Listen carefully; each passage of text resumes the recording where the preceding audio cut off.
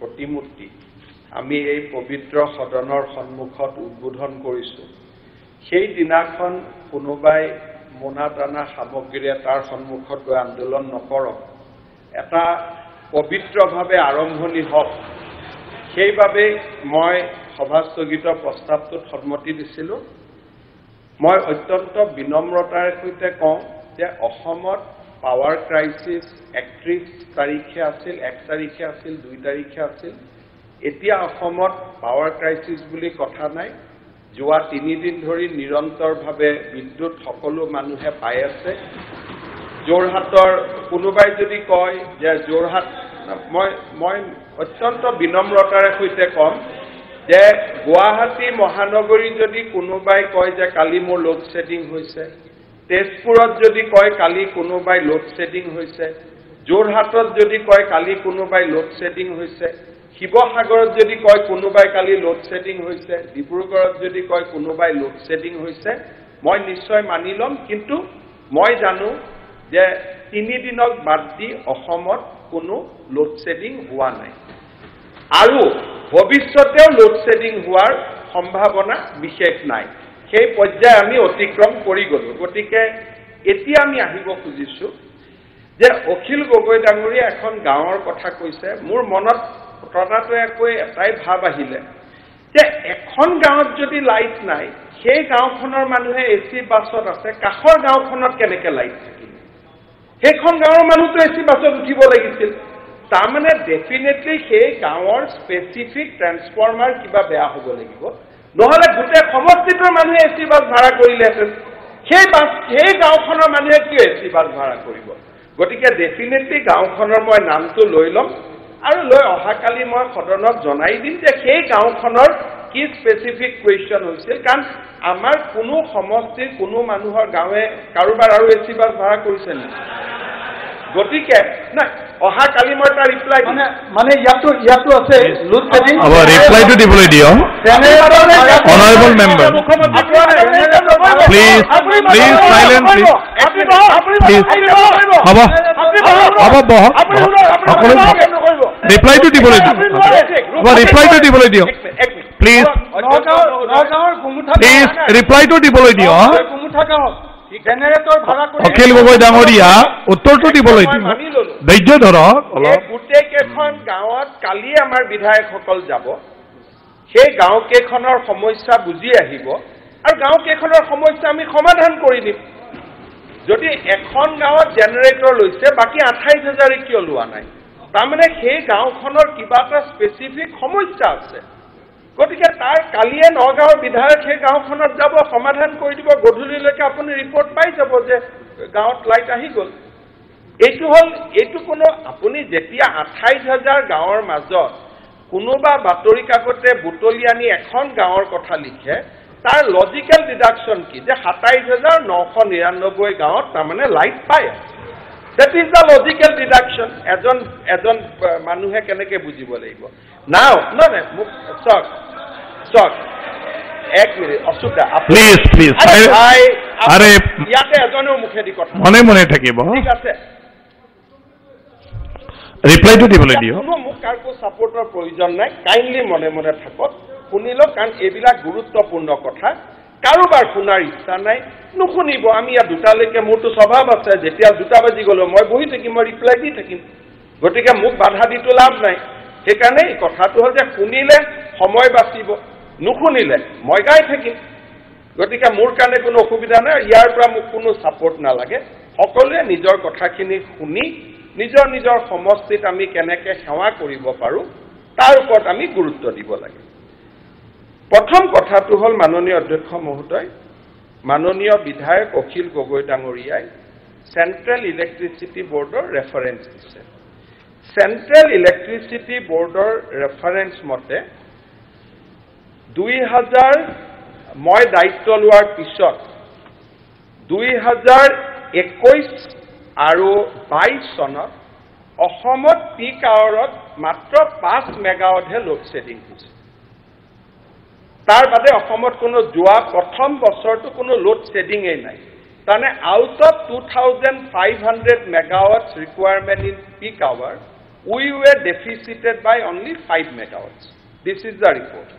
আৰু যেতিয়া অসমত 5 মেগাৱাট পাৱাৰ ডেফিচিট আছিলে সেই মুহূৰ্তত আৰু কোন ষ্টেটত পাৱাৰ ডেফিচিট আছিলে আমাৰ যি হিমাচল প্ৰদেশৰ ইয়াত কোৱা হৈছিল Himachal Pradesh was in 2021 deficited by 250 megawatts. Punjab was deficit by 125 megawatts. Uttar Pradesh was deficit by 170 megawatts. মই অলপ বেছিখিনি কৈছো Maharashtra was deficit by 59 megawatts. Andhra Pradesh was deficit by 519 megawatts. Bihar was deficited by 664 megawatts. Jharkhand was deficited by 276 megawatts. And Assam was deficit by only 5 megawatts. This is the report of Central Electricity Authority. The report apuni quote korise. Tamane apunaluke muk dhonnobad dio je prothom bochor moi without load shedding cholaisu. Load shedding was only 5 megawatts. এই বছৰ অধ্যক্ষ মহোদয় 2022 আৰু 23 চনত অসমত এতিয়ালৈকে load shedding average যদি আমি চাব যাওঁ 2022 আৰু 23 চনৰ পিক আৱাৰ যিটো ৰিপৰ্ট তাতে জম্মু কাশ্মীৰ ডেফিচিট আছে 170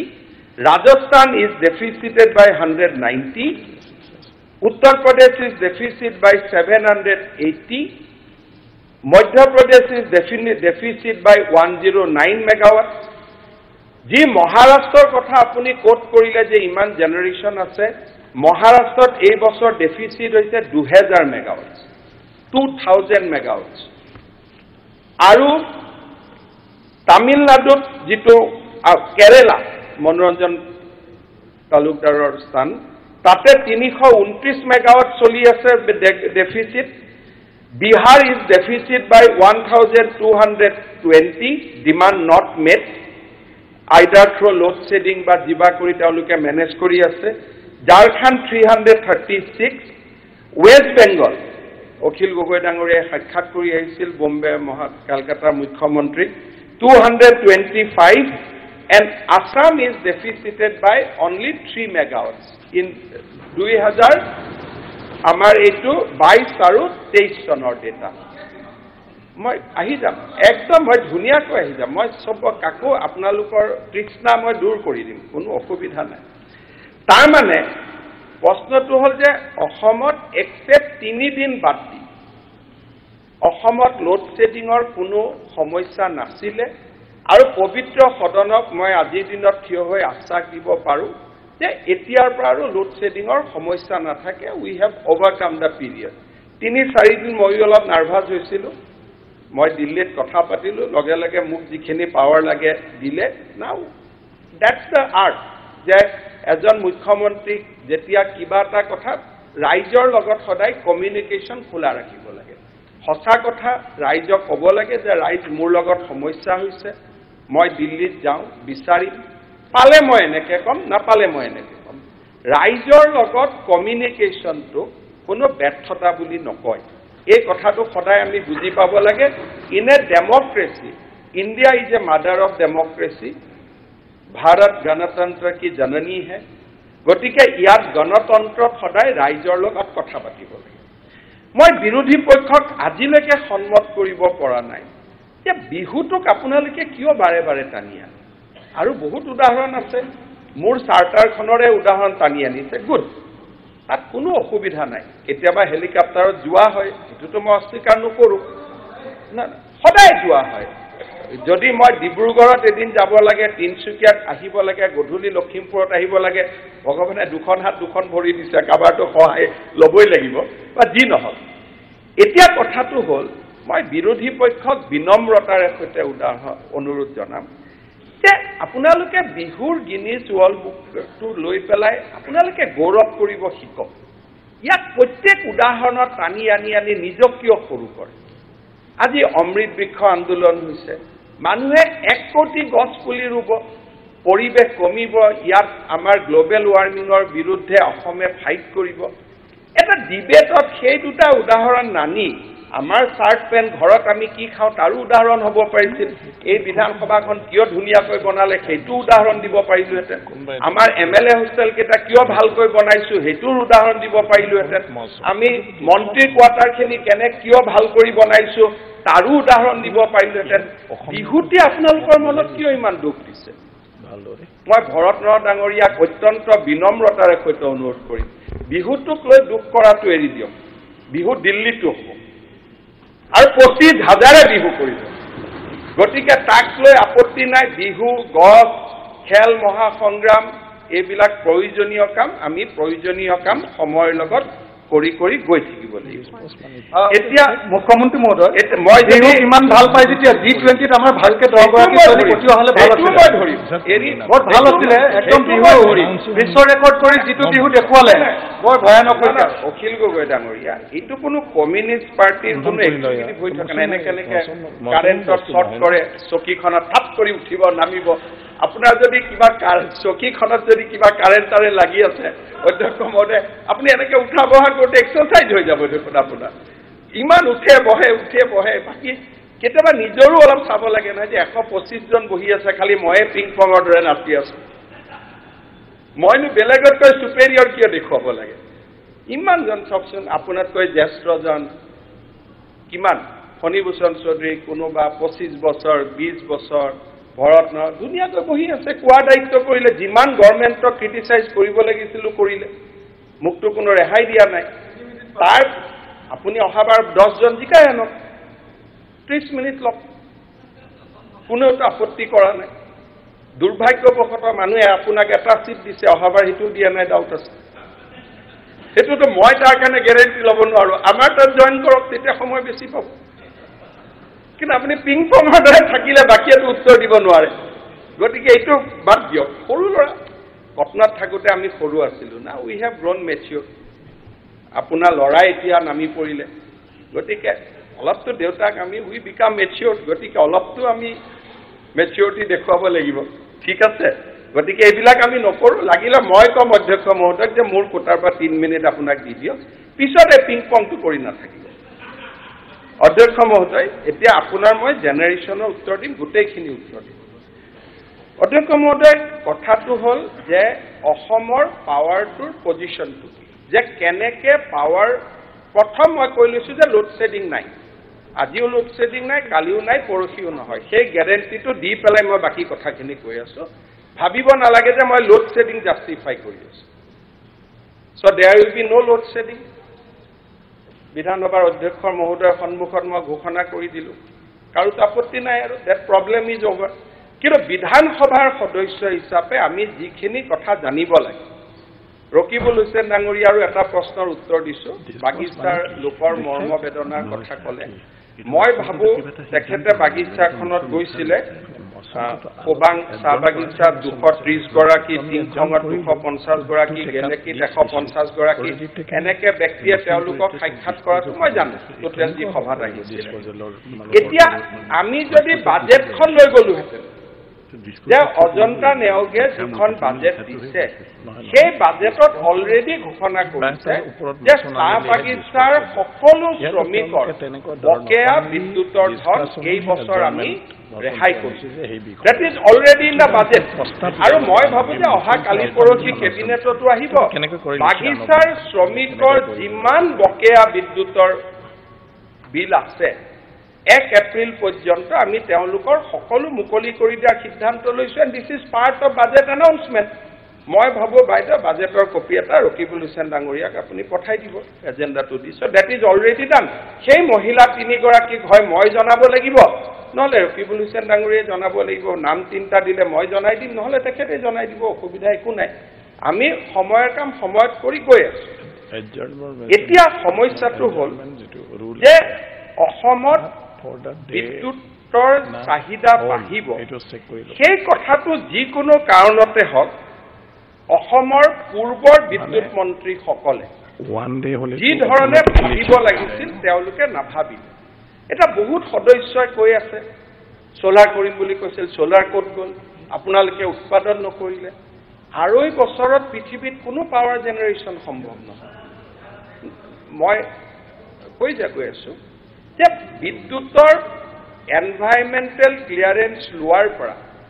বিদ্যুৎ প্ৰডাকশ্যনলৈ আনিবৰ কাৰণে the জেষ্টেশ্যন period is 7 to 10 years যিকোনো ফেক্টৰীতে মই ক'ত 23 বছৰ পালোঁ হয় নি তেতিয়াতো ভালেই কথা আছিলে 23 বছৰ মোৰ নামৰ ফটোখন লগাই দিয়ক বাকী ফটো গুচাই দিয়ক মই 23 বছৰ কোনটো সংগ্ৰাম কৰি পাইছোঁ এইটো মইহে জানো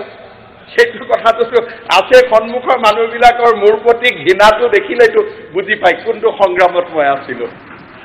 আপোনালোকে নহ'লে আপোনাৰ খবৰখিনি মই কিমান কষ্ট যোগাৰ কৰিব লাগে গতিকে আপুনি নহ'লেতো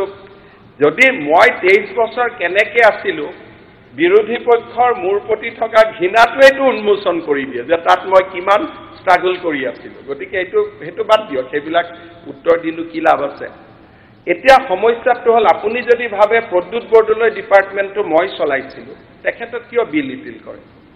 আমাৰ গোটেই তৰুণ গগৈ মুখ্যমন্ত্ৰীৰ কালচোৱাত শক্তি মন্ত্ৰী প্ৰদ্যুৎ বৰদলৈ আছিল এটা আপুনি যদি কয় যে নহয় মই তেওঁৰ ডিপাৰ্টমেণ্টটো চলাইছিলোঁ আপোনাৰ তেওঁৰ লগত ভাল বন্ধুত্ব আছিল এসময়ত তেওঁই আপোনাক বেয়া পাব তাৰপিছত ৰকিবুল হুছেইন ডাঙৰীয়া শক্তি মন্ত্ৰী হৈছিল যদি ৰকিবুল হুছেইন ডাঙৰীয়া ডিপাৰ্টমেণ্টটো মই চলাওঁ বুলি কওঁ তেওঁৰ ব্যক্তিত্বৰ প্ৰতি অপমান হ'ব এতিয়া আপোনালোক ইণ্ডিয়াও কৰি আছে গতিকে নিজৰ ভিতৰতে এইটো নকৰিব সমস্যাটো হ'ল যে মই কংগ্ৰেছ আৰু বিজেপিলৈকে মই নাযাওঁ কাৰণ যি কংগ্ৰেছৰ দিনত কি আছিলে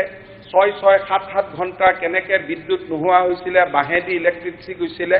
ৰকিবুল হুছেইন ডাঙৰীয়াৰ জাষ্টিফিকেশ্যন কৰিছে যে তেতিয়া আমি দৰমহা দিয়াত ব্যস্ত আছিলোঁ তেতিয়া আমি আলফাক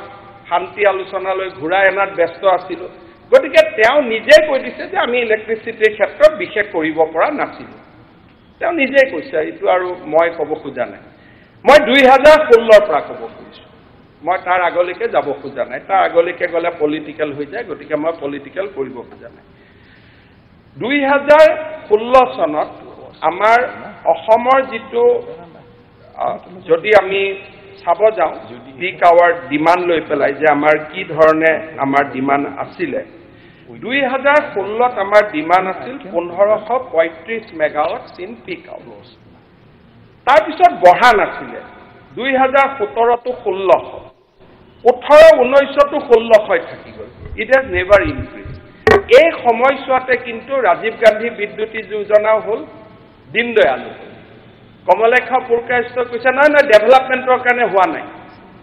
ৰাজীৱ গান্ধী বিদ্যুতীকৰণ যোজনা হৈছিল 2009 to 2014 তাৰপিছত দীনদয়াল বিদ্যুতীকৰণ যোজনা হ'ল 14 to 18 তথাপিতো অসমত বিদ্যুতৰ ডিমাণ্ড বঢ়া নাছিল গতিকে the statistics does not prove যে ৰাজীৱ গান্ধী আৰু দীনদয়ালৰ কাৰণে হৈছে গতিকে কয় কথা কিন্তু মই ভাবোঁ এই বিধানসভাত কিবা এটা কথা কোৱাৰ আগতে উই have to generate enough statistics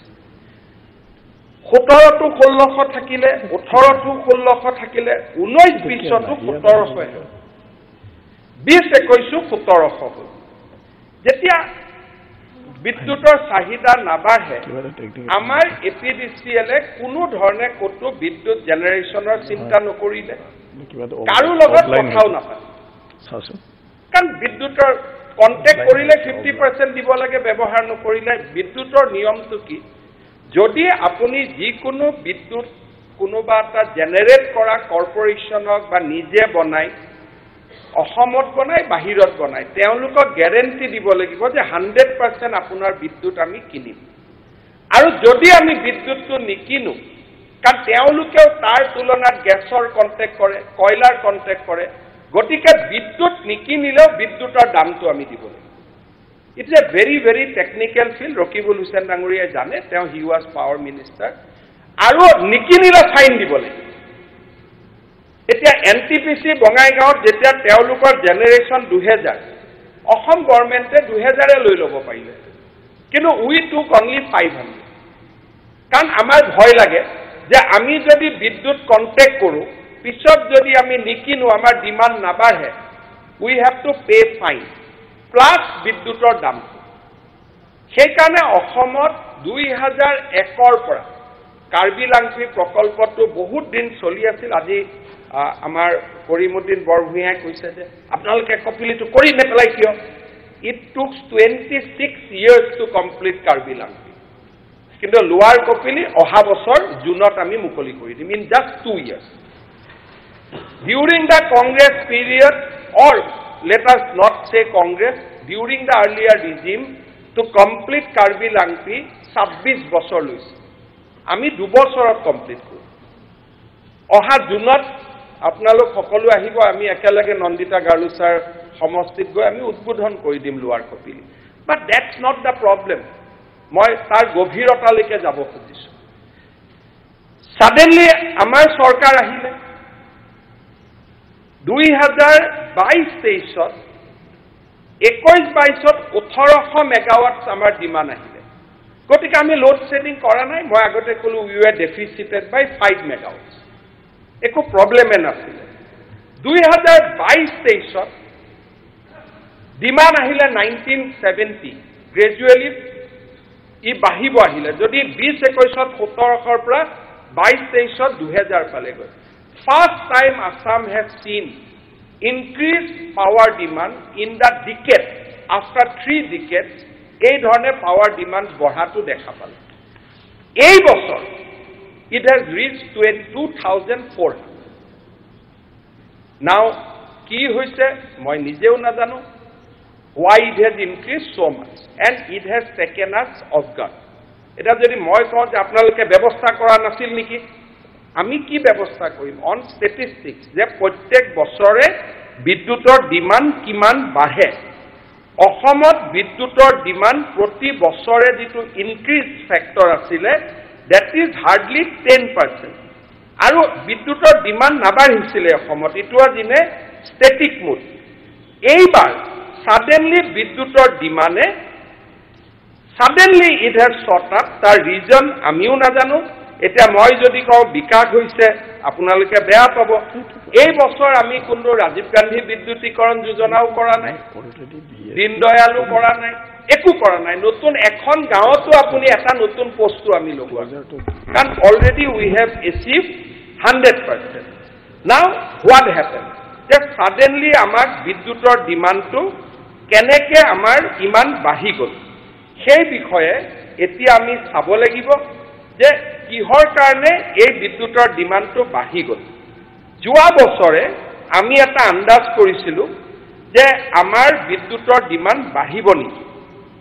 সেই কাৰণে কিছুমান আমি এডভান্স প্লেনিং লৈছো কিন্তু এডভান্স প্লেনিং লোৱাৰ আগতে মই আৰু এটা কথা ক'ব খুজো নুমলীগড়ৰ যদি সেকেন্ড যেটো এক্সপানশন প্ল্যান চলি আছে that will require ইয়াতে বাইদেউ টি গাৰ্ডেনত যে আমি এটো মাইনাস কৰি দিম সেটো উলিয়াই দিম মই পঢ়ি দিছো টি গাৰ্ডেনত যে আমি গুটেটো মাফ কৰি দিছো এতিয়া নুমলীগড় সুধানাগাৰৰ যেতিয়া সেকেন্ড এক্সপানশনটো হৈ যাব next year they will require 400 megawatts of power Pepsi আহিছে তেওঁলোকক 25 মেগাৱাটছ লাগে আৰু মই আজি সদনত ডাইভালজ কৰিব খোজা নাই but we are in a very good discussion for setting up a semiconductor industry in Assam where investment will be it should be around 40,000 crores discussion is going on now there is a big competition is going on between 3 states Gujarat has also put their bid Assam has also put Orissa has also put and with that breakthrough Assam will go to that another league of states now যদি 40,000 কোটি টকাৰ industry হয় অসমক 1000 megawatt extra বিদ্যুৎ লাগিব এতিয়া এই কথাবিলাক আগতে আমি সোৱা নাছিলো কাৰণ মই কংগ্ৰেছলৈকে যাব খোজা নাই that electricity demand has never increased in Assam it was in a static mood অকনমান ৰাজীৱ গান্ধী অহাৰ পিছত দীনদয়াল অহাৰ পিছত 100 মেগাৱাট বাঢ়িছিলে তাৰ বাদে বিদ্যুতৰ ডিমাণ্ড কেতিয়া অসমত বঢ়া নাছিলে এতিয়া লাষ্ট কিছুদিনৰ পৰা বিদ্যুতৰ ডিমাণ্ড বাঢ়িছে আপোনালোকে দেখিছে যে ওয়ান অফ দা ৰিজন যদি 1 লাখ চৰকাৰী চাকৰি মানুহৰ ঘৰত হয় এখন ফেন লগোৱা মানুহেটো এতিয়া দুখন ফেন লগাইছে এই যেটো মানুহৰ সমৃদ্ধি হ'ব যদি আমাৰ চৰকাৰৰ বাজেট 2016 যদি 42,000 কোটি টকা আছিল এতিয়া যদি 1,23,000 কোটি টকা হয় তাহলে money has gone to the people's pocket আজি যি ধৰণে অসমৰ সমৃদ্ধি হৈছে সমৃদ্ধিৰ লগত বিদ্যুতৰ ডিমাণ্ড বাঢ়িছে আৰু এই কথাটো আমি আন্দাজ কৰিছিলোঁ যে বিদ্যুতৰ ডিমাণ্ড বাঢ়িব এতিয়া সদনৰ সদস্যসকলৰ লগত মই একমত যে অহা বছৰ 3,000 মেগাৱাট ডিমাণ্ড হ'ব আৰু মই ভাবোঁ যে বাই the and of this government এই গভৰ্ণমেণ্টখনে যেতিয়া শেষ কৰিব পূৰ্ণকাল অসমৰ বিদ্যুতৰ ডিমাণ্ডৰ চাহিদা 4,000 মেগাৱাটছৰ আশে-পাশে এতিয়া মাননীয় সদস্য অখিল গগৈ ডাঙৰীয়াই বাৰে বাৰে কৈছে যে অসমে জেনেৰেট নকৰে দুৰ্ভাগ্যবশতঃ আমাৰ generation we have এক্সজষ্টেড all the potential আমাৰ একো নাইতে জেনেৰেট কৰিবলগীয়া এটাই জায়গা আছে যে মাৰ্ঘেৰিটাত আমি কোল বেছ ইলেক্ট্ৰিচিটি প্লান্ট কৰিব পাৰোঁ কিন্তু অখিল গগৈ ডাঙৰীয়াৰে আৰু এটা সংগঠনে ইতিমধ্যে আন্দোলন কৰি থৈ দিছে যে মাৰ্ঘেৰিটাৰ বায়োডাইভাৰ্চিটি আমি নষ্ট কৰিব নিদিওঁ এতিয়া এগৰাকী প্ৰবক্তাও হৈছে কথা কৈ পেলাই আমাৰ লক্ষীপুৰ কলেজত ভিডিঅ' আছে গতিকে এতিয়া অসমত আমি ক'ত জেনেৰেশ্যন কৰিম সদন এটা কমিটি বনাই দিয়ক 3জনীয়া যে অমুক জায়গাত জেনেৰেশ্যন কৰিব পাৰি অসম গভৰ্ণমেণ্ট উইল ইনভেষ্ট কৰি লওক একদম কৰি লওক অখিল গগৈ ডাঙৰীয়াৰ নেতৃত্বত এখন কমিটি হওক যে কোল বেছ আমি যদি নকৰোঁ তে অসমত আজিৰ দিনত গেছ আছে নে অসমত পানী আছে মোক যিটো অফিচাৰসকলে জনাইছে আৰু মোৰো যিটো ক্ষুদ্ৰ জ্ঞান অসমত পানী আৰু নাই কাৰ্বি লাংপিত ছেকেণ্ড প্ৰভিজন এটা 25 মেগাৱাট আমি কৰিব পাৰোঁ কপিলি লোৱাৰ কপিলি 150 মেগাৱাট অহা বছৰ জুনত আহি যাব আৰু অসমত এটোপাল পানীও নাই য'ত নেকি আমি হাইডেল বিদ্যুৎ প্ৰজেক্ট কৰিব পাৰোঁ গেছ বেছ বিদ্যুৎ কৰাৰ কাৰণে অইল ইণ্ডিয়াই হাত দাঙি দিছে যে আমাৰ আৰু কোনো এক্সট্ৰা গেছ নাই আৰু গেছ বেছ বিদ্যুৎ কৰিলে তাৰ নিগেটিভিটিটো মই বুজাই দি আছোঁ গতিকে আমাৰ হাতত সোলাৰৰ বিকল্প নাই বাট solar is only in day time আৰু ডে টাইমত উই আৰ পাৱাৰ সাৰপ্লাছ ডে আমাক পাৱাৰ লাগে গধূলি গতিকে বাৰে বাৰে যিটো কৈ আছে যে অসমে জেনেৰেশ্যন কৰিব লাগে যদি জেনেৰেশ্যন কৰাৰ ক্ষমতা থাকিলেহেঁতেন অন্ততঃ কংগ্ৰেছৰ দিনত এইটো প্ৰজেক্টবিলাকৰ লিখা লিখি আৰম্ভ হ'লহেঁতেন আজি কংগ্ৰেছৰ দিনততো মই ফাইল ঘুটুকি চাইছোঁ যে লোৱাৰ কপিলিৰ বাদে এটাও প্ৰজেক্টৰ কথা পতা নাছিল আজি এইখন সদনতে কোনো এজন বিধায়কেতো কেতিয়াও কুৱেশ্যন আৰু দিয়া নাই যে মোৰ জেগাত পানী আছে আপোনালোকে এটা ইয়াত পাৱাৰ প্ৰজেক্ট কৰক লাষ্ট এটা আমি দেখিছোঁ যে কুলচি নদীৰ ওপৰত মেঘালয় এনঅ'চি দিলে আৰু 50 মেগাৱাট এটা কৰিব কাৰ্বি লাংপিত 25 মেগাৱাট আমি কৰিব পাৰোঁ কুলচিত 50 মেগাৱাটছ কৰিব পাৰোঁ আৰু আমি কৰিম ক'ত অসমৰ ভৌগোলিক স্থিতিটো এনেকুৱা হয় মেঘালয় 3,000 ফিট হেড কোল আমি ইমিডিয়েটলি প্ৰজেক্ট এটা লগাব পাৰোঁ মাৰ্ঘেৰিটাত কিন্তু মাৰ্ঘেৰিটাৰ জৈৱ বৈচিত্ৰ্যও আমি ৰক্ষা কৰিব লাগিব 3,000 মেগাৱাট তাত কোল লগাই দিয়াৰ পিছত জায়গাখনটো নাথাকিব গতিকে মই সদনত দায়িত্ব সহকাৰে ক'ব খোজোঁ যে অসমত পাৱাৰ প্ৰজেক্ট কৰাৰ কোনো স্কোপ নাই আনলেছ উই ষ্টাৰ্ট কোল বেছ পাৱাৰ প্ৰজেক্ট বাৰাউনীৰ পৰা কয়লা আনি যদি ইয়াতে কোল বেছ নকৰোঁ আৰু কোনো লোকেলিটিয়ে মাটি নিদিয়ে কোল বেছ পাৱাৰ প্ৰজেক্ট কৰাৰ কাৰণে তাৰ প্ৰদূষণৰ কাৰণে কোনো সমষ্টিত কোনো বিধায়কে মাটি দিব নোৱাৰে কোল বেছ পাৱাৰ প্লেণ্ট বনাবৰ কাৰণে শিৱসাগৰত যদি দিয়ে তেতিয়া বেলেগ কোনেও নিদিয়ে অসমত পানী নাই এই কথাবিলাকৰ কাৰণে আমি চিঞৰি কৈছিলোঁ যে Assam need support of Arunachal Pradesh কাৰণ they have the repository of water সেইকাৰণে আমি কৈছিলোঁ যে NHPC প্ৰকল্প কৰিব দিয়ক 2011 চনত এই সদনত মই চিঞৰি কৈছিলোঁ এজন ব্যক্তিৰ অহমিকাৰ কাৰণে সেই প্ৰকল্পটো 10 বছৰ পিছুৱাই গ'ল অনলি ফৰ দ্যাট যে এজন ব্যক্তিৰ ৰাজনৈতিক আত্মপ্ৰকাশ হ'ব লাগে সেই অহমিকাৰ কাৰণে যে আই নিড এ পলিটিকেল ইছ্যু তাৰ কাৰণে উই আৰ পেইং ডিভিডেণ্ড আজি 500 মেগাৱাট আমি থাকিলে সেই ব্যক্তিজন কোন তেওঁৰ মই নাম ক'ব খোজা নাই বা প্ৰয়োজনো নাই কোনোবাই যদি নিজে উঠি কয় যে কল খোৱা মানুহজন কোন বুলি নিজে থিয় হৈ দিলে মোৰ কোনো আপত্তি নাই এতিয়া কথাটো হ'ল হয় যদি কাৰেণ্টৰ অসুবিধা আছে চকীখনত অধ্যক্ষ মহোদয়ে এটা পঠাব পাৰে নহলে পিং পং বলোৱাৰ কোনো প্ৰয়োজন এতিয়া কথাটো হ'ল যে সেই সময়ত এই হাউচত আমি কৈছিলো যে অসম সদায় একে নাথাকে এটা সময় আহিব অসমক 4000 মেগাৱাট পাৱাৰ লাগিব বাই দা এন্ড অফ 2026 যদি এনেকে ডেভেলপমেন্ট চলি থাকে মই নাজানো যদি নুমলীগড় এক্সপানশন হৈ যায় আৰু আমি যিকেইটা কথা পাতি আছো আমি যদি ক্লিক কৰিব পাৰো only industrial demand will be গ্ৰোন by 1000 megawatt by next না এতিয়া আমি ক'ৰ পৰা কৰো এটা অসমৰ মুখ্যমন্ত্ৰী হিচাপে মোৰ দায়িত্ব যে পাৱাৰ দিব লাগে কিন্তু পাৱাৰ আমি দিম ক'ৰ পৰা অসমত ক'ৰ পৰা উৎপাদন কৰিম সকলো সদস্যৰ মই দেখো ইয়াত হাউচত আহিলে কওক অসমে মাত্ৰ 400 জেনাৰেট কৰে দ্যাট ইজ দ্য বেষ্ট সিনাৰি আৰু 150 মেগাৱাট ইয়াৰ লগত আমি যোগ কৰিম লোৱাৰ কপিলি বাই নেক্সট জুন 25 মেগাৱাট আমি কাৰ্বিলাংপিত যোগ কৰিম বাকি ট্ৰেডিশনাল পাৱাৰ যোগ কৰাৰ সোৰ্স অসমত আৰু কতো নাই যদি এনে আবেগিক কথা ক'লেতো নহব গ্যাসও নাই পানীও নাই যদি কয়লাই দি কৰাৰ কথা আহে তেতিয়া that is a different thing all together এতিয়া আমি কেনেকে জোৰা মাৰিব খুজিছো আমিতো কিবা এটা কৰিব লাগিব সেইবাবে যোৱা কিছুদিনত আমি খুব এগ্ৰেছিভলি পাৱাৰ ক'ৰ পৰা পাওঁ এতিয়া মোৰ এটাই চিন্তা যে পাৱাৰ আমি ক'ৰ পৰা পাম দামটো পিছত আহিব মই দামলৈকে আছিলো যে বিদ্যুৎ ক'ৰ পৰা পাওঁ কাৰণ মই স্বীকাৰ কৰোঁ যে দাম দিয়ে নহওক লাগিলে ফ্লাইঅভাৰ নহ'লেও বিদ্যুৎ কিনিব লাগিব that is a correct position কাৰণ মানুহৰ 62 লাখ মানুহে বিদ্যুৎটো দিব লাগিব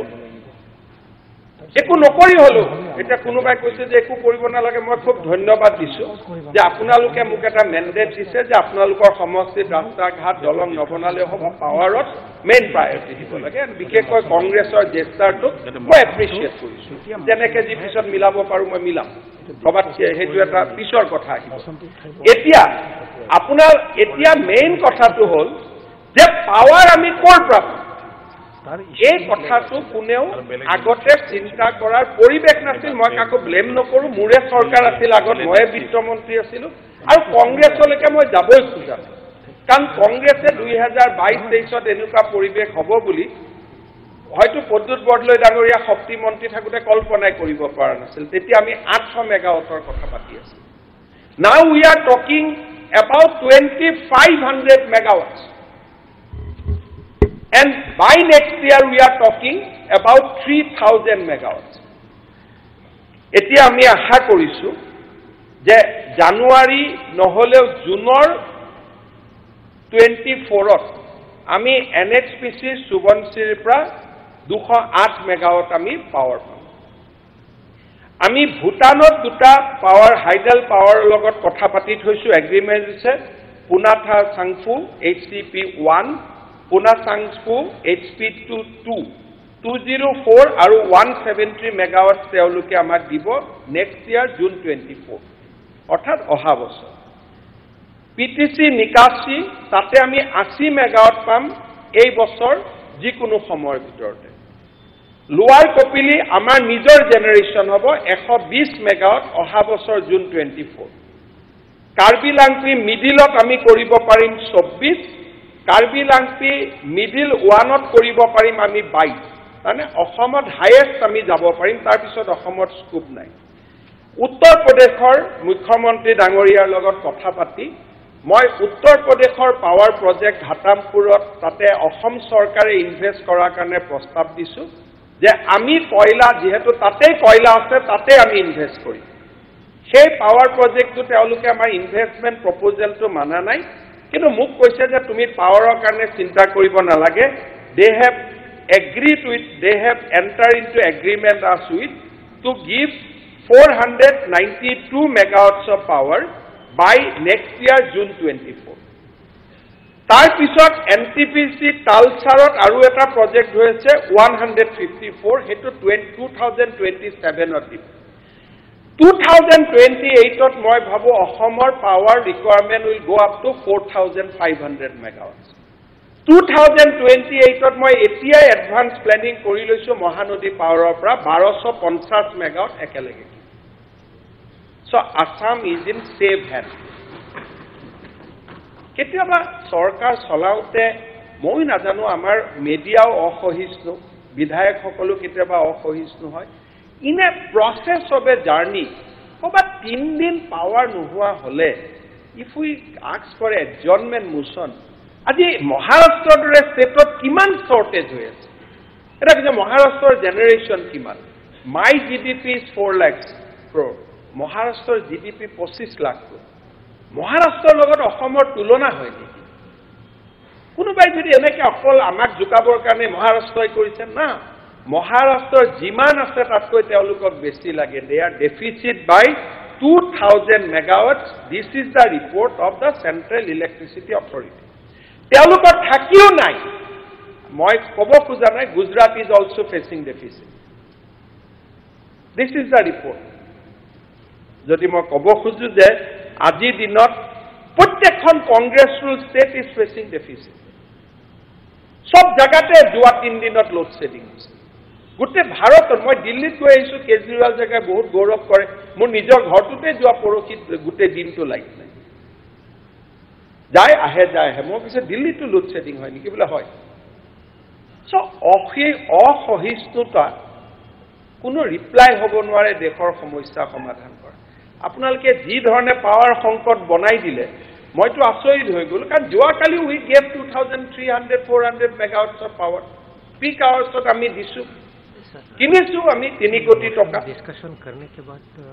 আৰু আমি পাৱাৰ যোৱাকালিও দিছো কতো নাই লোৱাৰ আসামৰ সংখ্যালঘু অধ্যুষিত অঞ্চলত সমস্যা আছে it is a problem related with ট্ৰান্সমিশন power এভেইলেবিলিটিৰ কথা নাই আজি অখিল গগৈ ডাঙৰীয়াই যিখন গাঁৱৰ কথা কৈছে মই ক'ব পাৰো যে কালি যেতিয়া মোৰ বিধায়ক যাব গম পাব it is a problem related to ট্ৰান্সমিশন availability of পাৱাৰক লৈ নহয় তাৰ মানে by 2028 I have organized 2678 megawatts of additional আজি মোৰ লগত 1800 আছে 1800 লগত 2600 এটা অখিল গগৈ ডাঙৰীয়া কলা পাৱাৰ কিনে আপোনালোকে মধ্যভোগীৰ দৰে আমি মধ্যভোগীৰ দৰে নিকিনো আজি লাকুৱাত যেতিয়া অসমৰ জেনাৰেশ্যন কোম্পানীয়ে পাৱাৰ বিক্ৰী কৰে 9 টকা পাৰ মেগাৱাট আৰু মই যিকেটা এগ্ৰিমেন্ট কৰিছো গুটে কেটা 5 জন का बात क्या होता है उस एजन का मतलब है कि লোৱাৰ জীবনশ্ৰী 5 টকাত দিব পুৰা থাংসু 5 টকাত দিব পুৰা পুনা থাংসু 5 টকাত দিব নিকাসি 4 টকা 15 পইচা দিব লোৱাৰ কপিলি 3 টকা 37 পইচা দিব ঘাটামপুৰ 4 টকা 52 পইচা দিব হেলসাৰ 3 টকা 60 পইচা দিব মহানদী এতিয়াও ৰেটটো আমাক জনোৱা নাই because it will come in 2000 তাৰ বিপৰীতে নাহৰকটীয়াত আমাৰ দুটা পাৱাৰ ষ্টেচন আছে যোৱাকালি মই বহিছো তেওঁলোকৰ 9 টকা পাৰ megawatt so we are surrendering Assam power some other day Assamor power company কৈছে যে 150 মেগাৱাট তোমালোকে উৎপাদন নকৰিব কিহৰ কাৰণে কাৰণ their average price is 6.50 paisa ভাল কৈ হেতু পৰকচোন আমি কৈছো হাইডেল কেটা চলোৱা গ্যাস কেটা নচলা এইখিনি কথাটো পৰকচোন আমি বন্ধ কৰাই থৈ দিছো তেওঁলোকক যোৱা পৰকিও সাৰেন্ডাৰ কন্টিনিউ কৰি যাই থাকক তোমালোকৰ পাৱাৰ নালাগে কাৰণ 9 টকাৰ পাৱাৰ আমি কেনেকে কিনিম আমি মানুহৰ পালো 4.5 টকা 5 টকা আমি কেনেকে মই ভাড়াত মই আহিম মই তালৈ আহিম মই ৰেটলৈকে আহিম আপোনালোকে গৌৰৱ অনুভৱ কৰিব যে আজি অসমত আমি বহুত আগুৱাব পৰা নাই বাট hour power tariff is also not that হাই মই আহিম তালৈকে কাৰণ মইতো যি কম ৰেকৰ্ডৰ পৰা ক'ব লাগিব মইতো এতিয়াতো আন্দোলনকাৰী নহয় so I have to speak everything from record and I will face privilege যদি মই কিবা এটা ভুল তথ্য দিওঁ ঘটনাটো ষ্টেটত কিমান পাৱাৰ উৎপাদন কৰো সেইটো নহয় কথাটো হল যে cost of power generation in the state vis-a-vis power availability in the nation এতিয়া আমাৰ দেশখন এটা গ্ৰিডত চলে মনোৰঞ্জন তালুকে ঠিক কৈছে যে বজাৰৰ পৰা কিনিব পাৰি আমি ৰাতি কিনো 10 টকা দিনত 3 টকা ৰাতি পিক আৱাৰৰ দাম হ'ল 10 টকা আৰু these are all recorded fact আপোনালোকে যদি কালি চাহ একাপ খাই ASTBত কিছু বিধায়ক বহিব খোজে বহিব পাৰে কিয় I am talking from a moral high ground that there will be no load shedding from today. It was not there আজি দুদিনৰ পৰা নাই আৰু আগত নহয় কেতিয়াবা এদিন দুদিন কিবা এটা কাৰণত হলে যি ধৰণে পোৰ্টেলবিলাক মিডিয়াবিলাকে লিখা আৰম্ভ কৰিলে মই আমাৰ সকলোকে যে আমাৰ MLA জনেতো কোৱা নাই মোৰ সমষ্টিত লাইট গৈছে বুলি কৰবাত 15 মিনিট 20 মিনিট যি 400 মেগাৱাট আমি উৎপাদন কৰো 2100 মেগাৱাট আমি বাহিৰৰ পৰা আনো মোৰ মতে 3 দিনৰ বাদে কতো যোৱা নাই আপোনাৰ গাঁৱতে মই শিৱসাগৰ টাউনৰে দুই এজনক চিনি পাম মই ফোন কৰি সুধিলম হেতু সব গুৱাহাটী ঘৰত যাবই নোৱাৰে পৰহি নেক্সট টু ইম্পসিবল নাই আপোনাৰ যদি আপুনি যদি মোক তথ্য দিয়ে আপোনাৰ ট্ৰান্সফৰ্মাৰৰ প্ৰবলেম হ'ব গুৱাহাটী 3 ঘণ্টা পাৱাৰ যদি যায় যোৱা বুলি কবাত কয় কন্টিনিউয়াস নহয় 3 বাৰ মানে 1 মিনিটৰ কাৰণে কবাত যোৱাটো সেইটো খহিব আমাৰ শক্তি নাই না আপুনি যদি অসমৰ দৰে আমি এখন ৰাজ্যত যদি লোড শেডিং হয় it has to B 45 minutes যদি লোড শেডিং কৰে লোড শেডিং বন্ধ কৰাকা খোলালৈকে 45 মিনিটস কবাত যদি 10-15 মিনিট পাৱাৰ টিপিং হয় that is a tipping problem কৰবাত যদি মাজত বাঁহ গছ এডাল পৰি যায় কৰবাত যদি দুডাল তাৰ একলগ হৈ যায় these are cold tipping problem যিবিলাকে পাৱাৰ মিনিষ্টাৰ আগত আছে তেওঁলোকক সুধিব যে লোড শেডিং 10 মিনিটৰ কাৰণে হ'ব নোৱাৰে লোড শেডিং যদি হয় the cycle needs to B switch অনৰ পৰা সুইচ অফলৈকে 45 মিনিটস লাগিব 45 মিনিটছতকৈ কম যদি পাৱাৰ যায় it is not load shedding it is a typical problem to that area আজি যদি দুডাল যদি কিবা কাৰণত বতাহ আহে দুডাল তাৰ একলগ হৈ যায় তাৰ ট্ৰান্সফৰ্মাৰটোত পাৱাৰটো ফট কৰি টিপ কৰি যাব আৰু তেনেকুৱা 10 মিনিট আমেৰিকাটো যায় তেনেকুৱা 5 মিনিট জাৰ্মানীটো যায় সো যদি আমি ইমান অসহিষ্ণু হৈ যাওঁ we will not be able to run the state at least বিধায়কসকল অসহিষ্ণু হ'ব নালাগে বুজাব লাগে হে 10 মিনিট হে যোৱা 2006 চনততো 6 ঘণ্টা এইটো সময়ত পাৱাৰ নাছিল 6 ঘণ্টাৰ পৰা অসমেতো 10 মিনিটলৈকে বিকাশ কৰিছে কোন গভৰ্ণমেণ্ট কি কথা বাদ দিয়ক গতিকে দিজ আৰ এচিভমেণ্ট যে 6 ঘণ্টা আজি মই আপোনাৰ 2009-10 চনৰ পেপাৰ আনি দেখুৱাই দিব পাৰো একেখনে পেপাৰ যিখন পেপাৰ আপুনি পঢ়ি 7-8 ঘণ্টা 3 দিন ইলেক্ট্ৰিচিটি নোহোৱাও ৰেকৰ্ড আছে একেলগে তাৰ পৰা যদি 10 মিনিট আপুনি স্বীকাৰ কৰাৰ কাৰণে ভাল লাগিছে যে 10 মিনিটত পৰহি কথা পৰহি তাৰমানে অনলি ইট ৱাজ 10 মিনিট 31 পৰা 3 লৈকেতো ময়ে কৈছো দেয়াৰ ৱাজ লোড শেডিং এতিয়া ঠিক আছে 6 দিন মানিলো সো 365 দিনৰ 6 দিন সহিষ্ণুতা আমাৰ নাই নি কোনোটো ৰাস্তাত নামি অহা নাই বিকজ মানুহে জানে যে এইখন চৰকাৰে ভাল কাম কৰি আছে সেইকাৰণে কোনোটো ৰাস্তাত কতো নামি নাহে মানুহ কিয় ওলাই নাহে মানুহ এতিয়া এই যে এইবিলাক কথাও যে আৰু গুৱাহাটীৰো মই কওঁ এতিয়া উত্তৰটো আহিলে জুনাৰেংগী ফ্লাইঅভাৰখন বনাই থকাৰ কাৰণে আমি পূজাৰ আগতে উদ্বোধন কৰিব লাগে গতিকে জুনাৰেংগী নবীন নগৰ এৰিয়াত we are doing a plan shutdown যাতে কন্ট্ৰেক্টৰে কামখিনি শেষ কৰিব পাৰে and public notice was public যে এই এৰিয়াটোত শাটডাউন মাজে মাজে হৈ থাকে এইটো আজিৰ পৰা নাই 1 মাহ আগৰ পৰা চলি আছে কাৰণ মহাপঞ্চমীৰ দিনা আমি জুৰুডৰ ফ্লাইঅভাৰখন উলিয়াব লাগে so it was a plan shutdown কোনো বেলেগ কথা একো নাই গতিকে আজি আপোনালোকে চাওক যে এই চৰকাৰখনে নিষ্ঠাৰে কাম কৰিছে ইয়াত পাৱাৰ হৈছে মই মানুহক কথাখিনি জনাইছো জনাই মই মানুহৰ বিদ্যুৎ বঢ়োৱা নাই মই দিল্লীতহে গৈছো কাৰণ ইন ডেমক্ৰেসি কমিউনিকেশ্যন ইজ ইম্পৰ্টেণ্ট মই কৈছো বঢ়াব লাগিব কিন্তু দিলে কৈছো কৈ পেলাই মইতো বঢ়োৱা নাই আই ৱেণ্ট টু দিল্লী 300 মেগাৱাট মই লগে লগে ফাৰাক্কাৰ পৰা যোগাৰ কৰিছো অলপ পিছতে চিঠি আহি পাব ফাৰাক্কাৰ পৰা মই 5 টকাতকৈ কম দামত যোগাৰ কৰি মই হাউসক কৈছো যে লোড শেডিং নহয় মই এটা মৰেল হাই গ্ৰাউণ্ডৰ পৰা কৈ আছো মই এনে কোৱা নাই মই যে বেকগ্ৰাউণ্ডটো আপোনালোকক জানিবৰ কাৰণে দিছো যে অসমত কোনো জেনেৰেশ্যনৰ কেপাচিটি নাই উই হেভ এক্সজষ্টেড এভৰিথিং আৰু অসমৰ জেনেৰেশ্যন যদি গেছ বেছ জেনেৰেশ্যন বনাব যাওঁ cost of power will be 9 rupees আৰু 9 টকা হ'লে আমি বহুত পইচা দিব লাগিব মানুহে মই দিওঁ আপুনি দিয়ে চৰকাৰে দিলেও চৰকাৰেতো আকৌ টেক্সে বঢ়াই ল'ব আজি যে কৈছে চৰকাৰে দি দিয়ক চৰকাৰে দিব চৰকাৰেতো আকৌ ক'ৰবাৰ পৰা উঠাবই চৰকাৰৰ হাতততো আৰু নাও পইচাৰ মাজে মাজে মেচিনত টকা উৎপাদন হয় ইয়াততো নহয়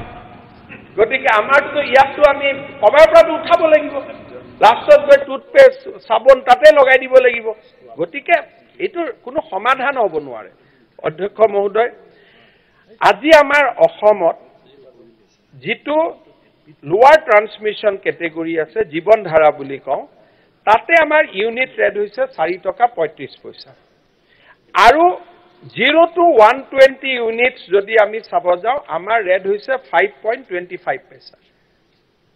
আৰু যদি আমি মই প্ৰথম এইটো পৰ্যায়ত কৈ ল'ব খুজিছো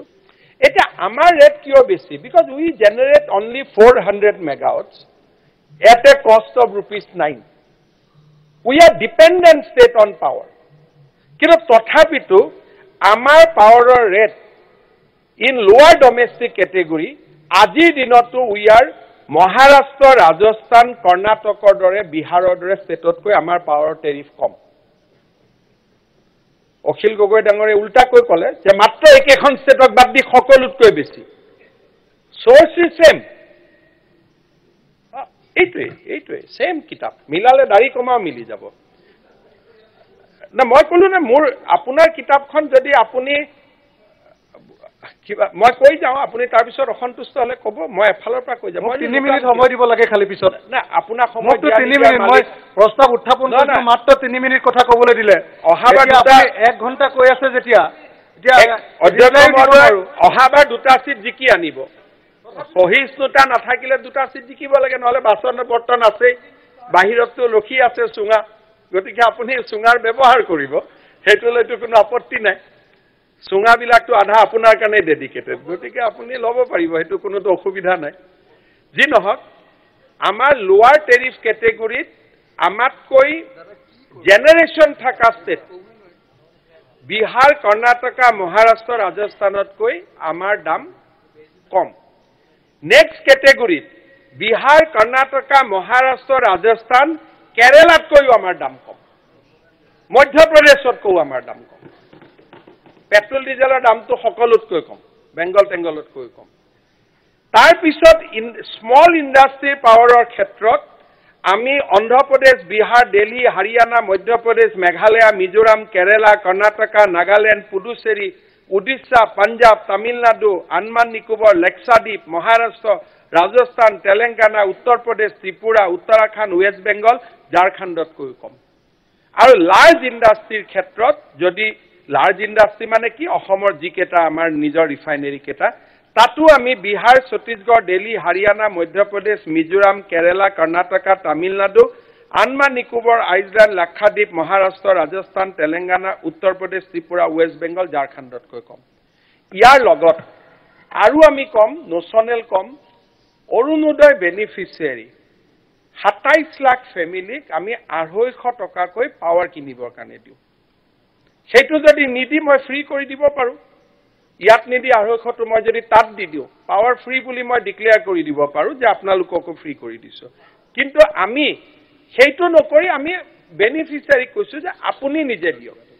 বাৰে বাৰে কৈছে স্মাৰ্ট মিটাৰত আপোনালোকে পইচা দিয়ে 62 লাখ কাস্টমাৰ আছে স্মাৰ্ট মিটাৰটো মাত্ৰ 3 লাখৰ ঘৰত আছে স্মাৰ্ট মিটাৰটো আমি লগোৱা আৰম্ভহে কৰিছো বাৰে বাৰে যিটো শব্দ কৈছে যে আমি এডভান্স পইচা দিওঁ কোনে এডভান্স পইচা দিয়ে অসমত স্মাৰ্ট মিটাৰ মাত্ৰ 6 লাখ লগোৱা হৈছে 2 লাখ নে 2.5 লাখ চাৰ্জ কৰা হৈছে বাকিখিনি আমি চাৰ্জ কৰা নাই আৰু স্মাৰ্ট মিটাৰ লগোৱাৰ কাৰণে যোৱা 3 বছৰত যোনে যোনে স্মাৰ্ট মিটাৰ লগাইছে 60% হাউস হোল্ডত পাৱাৰ কনজাম্পশন কমি গৈছে নামে সৈতে মই লিষ্ট এখন ৰেডি কৰি ৰাখিছো কুমাইনা মই প্ৰেছক দিম বুলি ভাবি আছো every year power consumption has কাম ডাউন কাৰণ এতিয়া তেওঁলোকে নিজৰ বুটামতে লাইটটো বন্ধ কৰি থৈ নাপাহৰে আগতে পাহৰি গৈছিল আৰু কতো স্মাৰ্ট মিটাৰ 62 লাখ পেনেট্ৰেচন হোৱাই নাই বাৰে বাৰে যিটো কৈছে আগত পইচা দিয়ে মই সন্মানীয় বিধায়ক সকলকে সুধিব খুজিছো কি আপোনালোকৰ সকলোৰে ঘৰত স্মাৰ্ট মিটাৰ আছে গাঁৱৰ ঘৰত আছে so এইবিলাক হৈছে these are media driven publicity against this government একো কৰিব পৰা নাই এই গভৰ্ণমেণ্টখনক গতিকে these are publicity মই ষড়যন্ত্ৰ বুলি নকওঁ these are publicity য'ত কোনো সঁচা নাইয়ে কাৰণ 62 লাখ কাষ্টমাৰ 6 লাখৰ ঘৰত স্মাৰ্ট মিটাৰ লাগিছে 2.5 লাখৰ ঘৰত এক্টিভেট কৰিছে কেইদিনমান আগতে এটা টিভিত 6 গৰাকী ভদ্ৰ মহিলাৰ ইন্টাৰভিউ ললে স্মাৰ্ট মিটাৰ হৈছে অমুক হৈছে বাইদেউ খং মই আকৌ নাৰী শক্তিক মই ভয় কৰোঁ মই লগে লগে এছপিক ক'লো এই মহিলা কেইগৰাকী নাম ওলোৱা তেওঁলোকৰ ঘৰত এপিডিচিএলৰ মানুহ লৈ গৈ স্মাৰ্ট মিটাৰ চেক কৰা মোক ক'লে ছাৰ তেওঁলোকৰ ঘৰতো স্মাৰ্ট মিটাৰ নাই এটা থাকে যে টিভিত এটা বিশেষ প্ৰশ্ন সুধি উত্তৰটো কি লগাই হিচাপ নিকাচ নোহোৱা হৈ যায় তেওঁলোকে হয়তো ইলেক্ট্ৰিচিটি বিলৰ কথা কৈছে স্মাৰ্ট মিটাৰৰ কথা কোৱা নাই তেওঁলোকো সঁচা লগাই দিছে যে মানুহৰ পৰা লৈ আহিছে এতিয়া চৰত গৈ যদি সুধে যে স্মাৰ্ট মিটাৰৰ ওপৰত কওক চৰতটো এটাও স্মাৰ্ট মিটাৰ লগা নাই এইটো ভালুক কৰি দিছে যে এইটো স্মাৰ্ট মিটাৰ ল'লে মানুহৰ কষ্ট হ'ব বুলি ভয় খুৱাই দিছে যে আমি এডভান্স পইচা দিও আপুনি কিয় এডভান্স পইচা দিব ইলেক্ট্ৰিচিটি এইটো ক'ত নিয়ম আছে এইটো ক'ত আমিতো এডভান্স পইচা লোৱা নাই এটা মানুহে লোড কৰে মোবাইলত যে মই 100 টকা লোড কৰি লৈছো যদি মই তাতকৈ কম খৰচ কৰো মই ফাৰ্দাৰ লোড নকৰো নহলে লোড কৰিম মোবাইলতো এইটো কোনো সবেই কৰে এনে এনেকে বাগ ভালুক দৰে দেখুৱাইলে আমি এডভান্স পইচা দিও আপুনি এডভান্স পইচা নিদিয়ে that is the amount you have procured for your benefit যাতে you can maintain the cost যে 300 টকাৰ ভিতৰতে মই মিলাই ৰাখিম তাতকৈ মই বাজেট নকৰো কোনোবাই যদি কয় যে নহয় মই পোষ্ট পেইড দিম খৰচ কৰাৰ পিছত আমিতো পোষ্ট পেইড হলেও হল কিন্তু এনেকুৱা কত নিয়ম নাই যি ধৰণে আপোনালোকে ইয়াত কব আৰম্ভ কৰিছে মই অলপ দেৰি আগতে নিজক সিকুটি চাইছো আৰে এখন অসমতে আছো নে নাই আমি স্মাৰ্ট মিটাৰ লাগাই নাই আপোনালোকে কৈ দিলে 62 লাখ লাগিছে এইটো আমি লৈছো 4000 কোটি টকা আৰডিএছএছত যে আমি 2 বছৰৰ ভিতৰত আমি লগাম এতিয়া আপোনালোকক যদি আমি কব খুজো যে আমি ইয়াতে বৰ্তমান আমি আৰু এটা কথা পাৱাৰ হলে নহব পাৱাৰটো গৈ পাব লাগিব আপোনালোকে জানি ভাল পাব যে অসমত টিএনডি লস কমাৰ্শিয়াল ডিস্ট্ৰিবিউশন লস যোৱা বছৰ আগলৈকে 22% আছে we have now reduced it to 16% যদি ইমানে আমি ডেটা চাও তেলে আপোনালোকে দেখিব যে এটা অল ইন্ডিয়া ৰেংকিংত আমাৰ ডিস্ট্ৰিবিউশন কোম্পানী সি ক্যাটেগৰি পৰা 2 বছৰত এ লৈকে আহিছে now we are a category distribution company because of steady supply because of non load shedding because of good prudent practices now we are categorized as a category distribution company along with 6 other states all congressional states are below us except 1 or 2 only A plus Gujarat and Tamil Nadu ami A category ta asu apuni gute khini check koi lobo and I will be liable to privilege jodi moi eta ohotyo kotha koisu you put a privilege motion against me and I will request speaker to admit the privilege motion jodi moi eta ohotyo kotha koisu mur gute statement or copy loi lobo etao jodi moi ohotyo kotha koisu file a privilege motion nobody from my party will oppose that privilege motion moi goi khara hum privilege committee agot ইমান খেনিলৈকে মই কৈছো যে we are now category A distribution company মাত্ৰ 4টা দিনৰ power supply নোহোৱা হোৱাৰ কাৰণে এনেকে বজাই দিলে গুটে অসমত যেন as if we have failed তো নাপাই নহয় তো কৰিব কাৰণে neither media is good to us যে এনেকুৱা কৰা কাৰণে মোৰ লগত ভালে মোৰ এখানে এপিডিসিএল ৰ কৰ্মচাৰী সকলৰ প্ৰতি media has done injustice এইবিলাক কৰিলে কি হয় কৰ্মচাৰী সকল ভালনাৰেবল হৈ যায় গৰম দিন মানুহৰ খং উঠি থাকে কাক কোনে পিটি দিয়ে ঠিক নাই we should not do that নিজৰ গভৰ্ণমেণ্টক বিশ্বাস কৰিব লাগে ঠিক আছে 4 দিন হৈছে তাকো সেই 3 দিনৰ মই কিবা কাৰণত গুৱাহাটীত নাছিলো আহি পায়ে বুজিলো সমস্যাটো ঠিক আছে মই ফোন কৰিলো 300 মেগাৱাট আমি ডেফিসিট চলি আছো বিজেপি গভৰ্ণমেণ্ট আছে, মোৰ এইখিনি বাৰ্গেনিং পাৱাৰ আছে যে মই লৈ ল'ম। It was a ট্ৰেঞ্জিটৰী 3 to 4 days। অধ্যক্ষ মহোদয়, মই পুনৰবাৰ হাউচক বিনম্ৰতাৰে সৈতে জনাব খুজিছোঁ যে আমি ৰাইজৰ দুখ দুৰ্দশাৰ প্ৰতি সংবেদনশীল। অসমত লোড শ্বেডিং ভগৱানে কৰিলে, কোনোবা স্পেচিফিক লোকেলিটিত কেতিয়া কিবা ট্ৰেন্সফৰ্মাৰ বাগৰি গ'লে বেলেগ কথা। Date phase we have অভাৰকাম। আমাক এতিয়া প্ৰয়োজন নাই। 6 দিন মাজত হৈছিল, কিন্তু hour track record of last 2 years is second two নান। আমি যি ধৰণে কাম কৰিছোঁ আৰু আমাৰ পাৱাৰ টেৰিফ মই সন্তুষ্ট নহয়, আৰু আগত পাৱাৰ টেৰিফ কমিব লাগে। বাট আনফৰ্চুনেটলি আমাৰ জেনেৰেশ্যন নাই নিজৰ। We are dependent state. কিন্তু যদি এই 5 টকাৰ এগ্ৰিমেণ্ট যিবিলাক আমি কৰিছোঁ, বাই নেক্সট ইয়াৰ যদি চব পাৱাৰ আহি যায়, তেতিয়াহ'লে আজি আমাৰ এভাৰেজ পাৱাৰ বিল আমি পে' কৰোঁ 7 টকাত, 7 টকাটো 5 টকা হৈ যাব। তেতিয়া আমি অলপ মানুহক বেনিফিটো দিব পাৰিম, আনলেছ চাম আদাৰ incident dude not tech place. আপোনালোকে যিখিনি ক'লে যে লাগিলে ৰাস্তা ঘাটত কমাই দিয়ক, ফ্লাইঅভাৰত কমাই দিয়ক, আপোনালোকৰ ছাজেশ্যনটো মই লৈ লৈছোঁ। আৰু য'ত এতিয়া কৈ এনেকৈ আছে, নালাগে কৈ আছে। গতিকে যি নহওক, ছাজেশ্যনটো হাউচত আছে, এতিয়া ছাজেশ্যনটো লৈছোঁ। গোটেই কথাখিনি কৈ মই এইটোৱে কৈছোঁ যে আমি যি ধৰণে কথাটো কওঁ সেই ধৰণে নহয়। আৰু অসহিষ্ণু হ'লে কি হয়, এমপ্লয়িজবিলাক ভালনাৰেবল হৈ যায়। আৰু এমপ্লয়িজবিলাক ভালনাৰেবল হ'লে কোনোবা দিনাত মঙলদৈত গৈ আমাৰ কৰ্মী এজনক গামোচা এখন পিন্ধাই দিছে। তেওঁ কি কৰিব? তেওঁৰোতো পৰিয়াল আছে, তেওঁৰোতো মাক দেউতাক আছে। গামোচা পিন্ধালে মোক পিন্ধাব, বেয়া কাম কৰিছোঁ। I am responsible. গতিকে APDCLৰ কৰ্মচাৰীসকলক অপদস্থ কৰি লাভ নাই। কিবা কৰিব লগা আছে মোক কৰক, আন্দোলন নকৰিব, আহি ডাইৰেক্ট মোৰ ঘৰতে গোবৰ মাৰি দিয়ক। That is the best way to do. কৰ্মচাৰী এজনৰ গামোচা পিন্ধাই কি লাভ? বেচাৰে বুজিয়ে নাপায় মেগাৱাটছ কি, ইউনিট কি, ঘাটামপুৰ ক'ত, কাৰ্বি-লাংপি ক'ত, কপিলি ক'ত। এইবিলাক কৰিব গ'লে দে বিকাম ভালনাৰেবল, আৰু সেইটো কৰিব নালাগে। দিছ হাউচ ইজ ফৰ ডিবেট। মাননীয় ৰকিবুল হুছেইন ডাঙৰীয়াই যিটো কথা কৈছিলে, দিছ ইজ বাজেট, এতিয়া মই বনাই অনা নাই। পেৰা number 90, this year as a special relief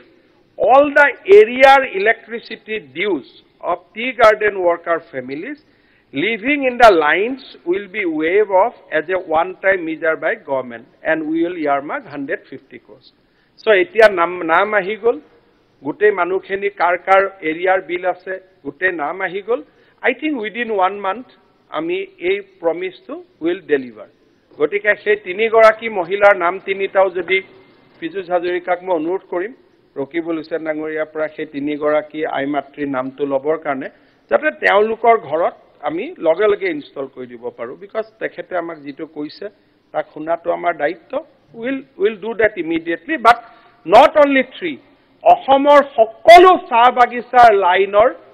যিমান বকেয়া ইলেক্ট্ৰিচিটি আছে অহা মাহৰ ভিতৰত আমি মাফ কৰিম। And will pay. গাঁৱৰ নকৰে নেকি? গাঁৱৰ এতিয়া আপুনিয়ে গাঁও আৰু বাগিচা লৈ আহিলে। অলপ আগতে কংগ্ৰেছে গাঁৱে গাঁৱে কিয় নগ'ল, কিয় বাগিচাই গ'ল? মানে গাঁৱৰ কৰিবলৈ নকৰে, মই সেইটো সুধিছোঁ আপোনাক। মই এইটো পলিটিক্স লেভেলে কোৱা নাই। নহয়, মই কৈছোঁ যে বাগানৰ যেতিয়া কৰিম বুলি কৈছে গাঁৱৰো কৰক। নহয়, কৈছোঁ গাঁৱত যেতিয়া কৰিব লাগে আমি এখন বাজেট কৰিম, কিন্তু আপুনি ইমান বাগানৰ মানুহক কিয় বেয়া পায়? বাগান বুলি কওঁতে গাঁও কম্পিটিশ্যনত লৈ আহিলে। অলপ কম্পিটিশ্যনৰ অনা নাই, আপোনালোকে বাগানত দিলে, মই কৈছোঁ যে লগতে গাঁৱকো দিয়ক। নহয়, আপুনিহে পলিটিক্স কৰিছে। নহয়, বাগানৰ মানুহে ভাবিব, কাৰণ আপুনি আমাকতো বেয়াই পায়, খালি সকলো সময়তে এটা কমিউনিটিৰ কথাই কৈ থাকে। আপুনি যিটো সদায় আপুনি এটা কমিউনিটিৰ কথা কৈ থাকে, আপোনাকতো ভোট চবেই দিছে। আজি মই শিৱসাগৰত জানো যে সকলো মানুহে যোৱাবাৰ আপোনাক ভোট দিছে। সকলো মানুহে দুখ কৰি চকু পানী পেলাই আপোনাক ভোট দিছে। মানে গতিকে গাঁৱৰ মানুহক দিবলৈ নিদিব, এইটোহে ক'ব লাগে। আপুনি এইবোৰ পেটি পলিটিক্স বিলাক বাদ দিয়ক। নহয়, পেটি পলিটিক্স এইবিলাকে এনেকুৱা তৰল পলিটিক্স বিলাক বেয়া। আপুনি সময় বহুত পাইছে, আমি ক'বলৈ নাপাওঁ। ৰ'ব, গতিকে 3 মিনিট সময় দিয়ে, ৰিপ্লাইও দিব নোৱাৰো। তাৰপিছত আমি বাহিৰত ক'লে কয় যে চুঙাকেইটাৰ আগত কৈছো। এইটো কি কথা? লগত কথা পাতিব, আপুনি আটাইতকৈ বেছিকে সংবাদ মাধ্যমৰ কথা কয়। তাৰপিছত আপুনি আমাক ক'লে মানে মইতো কোনো সংবাদ মাধ্যমৰ নামেই কোৱা নাই, আপুনি লৈ আহিলে সংবাদ মাধ্যম। মইতো চুঙাৰ কথাহে কৈছোঁ, মই ক'ত সংবাদ মাধ্যমৰ কথা ক'লোঁ? চুঙা মানে সংবাদ মাধ্যম নেকি? মইতো কেতিয়াও মইতো সংবাদ মাধ্যম বুলি যেতিয়া মই ৰেফাৰ কৰিছোঁ, সংবাদ মাধ্যম বুলি কৈছোঁ যে আপুনি এই মাত্ৰই সন্মানীয় বিৰোধী উপদলপতি ৰকিবুল হুছেইন ডাঙৰীয়াই যেতিয়া বাগানৰ কথাটো ক'লে, তেতিয়াতো আপুনি থিয় হৈ কোৱা নাছিল যে আপুনি গাঁৱৰ কথাও কওক। এতিয়া মই কওঁতে আপুনি কিয় সেই শব্দটো কৈ দিলে? গতিকে শুনক, নহয় নালাগে, আপোনাক মই কৈছোঁ যে আপুনি এটা অহা প্ৰশ্নোত্তৰ সূচন আছে, আপুনি এটা প্ৰশ্ন আনিব যে অসম চৰকাৰে চাহ বাগিচাক দিম বুলি কৈছে, গাঁৱৰ ৰাইজক দিয়াৰো পৰিকল্পনা আছে নেকি? আমি ফটক কৰি উত্তৰটো দি দিম। কিন্তু বাগিচা বুলি কওঁতে 1 মিনিটৰে পিং পঙৰ দৰে যেতিয়া আপুনি গাঁৱৰ কথা ক'ব, তেতিয়া আপোনাৰ মনত যে আপুনি এজন বাগিচাৰ প্ৰতি বিদ্বেষ আছে, এইটো পাব্লিচিটি হয়। এনেকুৱা ধৰণৰ তৰল পলিটিক্স বিলাক খুব বেয়া হয়। যি মুখ্যমন্ত্ৰী আসনত থকা মানুহ এজনে প্ৰত্যেকটো কথাতে এনেকুৱা তৰল পলিটিক্স কৰি যোৱাটো ভুল।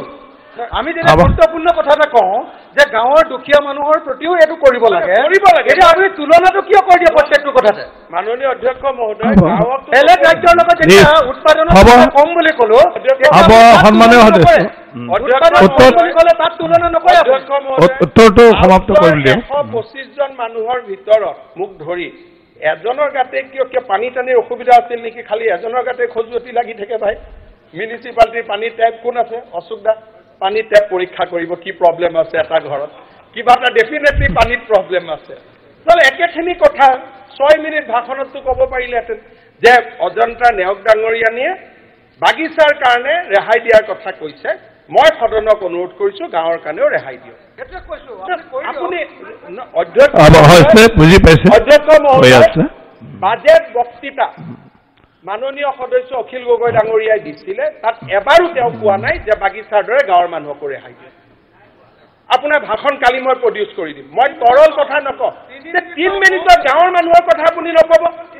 4 মিনিটত কংগ্ৰেছক গালি পাৰা, বিজেপিক গালি পাৰাক বাদ দি গাঁৱৰ মানুহৰ কথা আপুনি কিয় নকয়?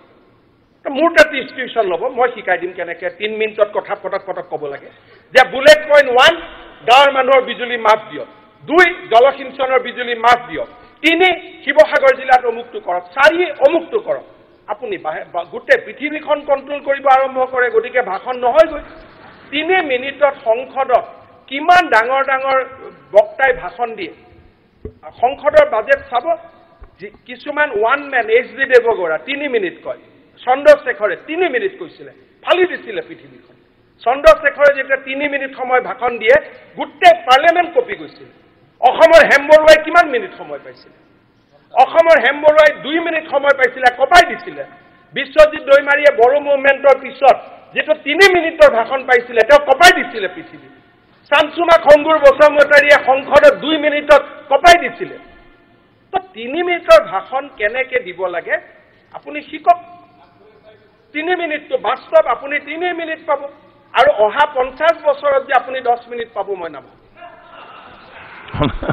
That is the reality. গতিকে 3 মিনিটত কেনেকৈ ৰাইজৰ কথা ক'ব লাগে সেই বিষয়টো আপুনি শিকক। আৰু আজি আমি যিকোনো অসমত কথা ক'ত, মই যদি কোনোবা জেগাত মৰাণৰ কথা কওঁ, আচ্ছা চুতীয়াটো কেতিয়া দিব? বোলে মই যদি কওঁ আপাৰ আছামৰ কথা, লোৱাৰ আছামটো কেতিয়া দিব? এইবিলাকে মানুহৰ মনত এটা ফিলিং সৃষ্টি কৰে। আমি ক'ব লাগে ভাষণটো চেজ হৈ গ'ল ধুনীয়াকৈ, যে বিত্তমন্ত্ৰীক মই ধন্যবাদ দিছোঁ, মই শিকাই দিছোঁ, অলপ বেয়া নাপাব, কটনত জুনিয়ৰ আছিল কাৰণে, যে চাহ বাগিচাক আপুনি দিব খুজিছে অত্যন্ত ভাল কথা। মোৰ সমষ্টিত ইমান বাগিচা আছে, তেওঁলোক দূৰ দৰ্শাত থাকে, খুব ভাল। পাৰিলে আমাৰ গাঁৱৰ BPL-খিনিৰ কথাও চিন্তা কৰিবচোন। That's the way U put the word. গাঁৱত আমি অৰুণোদয় দি আছোঁ, গাঁৱৰ মানুহবিলাকতো আমাৰে মা। অৰুণোদয়, ৰেচন কাৰ্ড, আৰু গাঁৱত আৰু কি নিদিম, নদন বদন কৰি দিম, আপুনি একদম চিন্তা নকৰিব। গতিকে মাননীয় অধ্যক্ষ মহোদয়, পবিত্ৰ সদনক অসমত আৰু লোড শ্বেডিং আদিৰ প্ৰয়োজনীয়তা নহ'ব বুলি মই মোৰ প্ৰতিশ্ৰুতি আগবঢ়াই, এক্সেপ্ট কিবা ছাডেন কিবা ডেভেলপমেণ্ট হ'লে মই সদনক জনাম। বাট normally we have cross date phase. যদি আৰু গোটেই ইণ্ডিয়াৰ ফেক্টৰীবিলাক বন্ধ হৈ যায় তেতিয়াতো মোৰ উপায় নাই। বাট otherwise we come back to normal situation. এইখিনি কৈ মই মোৰ বক্তব্য সামৰিছোঁ। ধন্যবাদ। এতিয়া কিবা মাননীয় মুখ্যমন্ত্ৰীয়ে গোটেইখিনি ব্যাখ্যা কৰিছে, কিন্তু যে এপিডিচিএলৰ কাৰণে আসাম গভৰ্ণমেণ্টে এটা ইমাৰ্জেঞ্চি ৰিজাৰ্ভ ফাণ্ড ৰাখিব নোৱাৰে নেকি ফাণ্ড এপিডিচিএলৰ কাৰণে যাতে মানে যাতে কিনিব হয় অধ্যক্ষ মহোদয় টকাৰ প্ৰয়োজনৰ অভাৱটো নহয় কথাটো হ'ল 10 টকাত যদি মই পাৱাৰ কিনো ডেইলি মোক 6 কোটি টকা লাগে 6 লগত 30 কোটি দিলে 180 কোটি 180 কোটিৰ লগত যদি 4 মাহো ধৰো 600-700 কোটি টকা আল্টিমেটলি সেইটো কৰিলে মোৰ যেটো বছৰৰ প্লেনিং